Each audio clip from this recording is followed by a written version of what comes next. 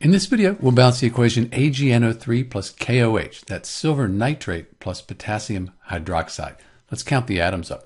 We have one silver atom, and then this NO3 is a polyatomic ion. It's going to stay together in the chemical reaction. We have an NO3 here, and we have the other NO3, the other nitrate here. So we just call this one thing since it stays together. Potassium, that's one, and then OH, that's known as the hydroxide.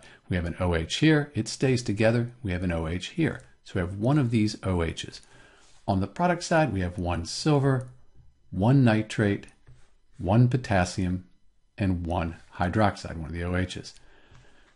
That helped us count things up very quickly, make sure we have the right numbers, and this equation is already balanced. By counting these polyatomic ions as one thing when you have them on both sides of the equation, like the nitrates or the hydroxides, that makes balancing a lot easier. Either way, you'll get the same answer. This equation's balanced. And this is Dr. B. Thanks for watching.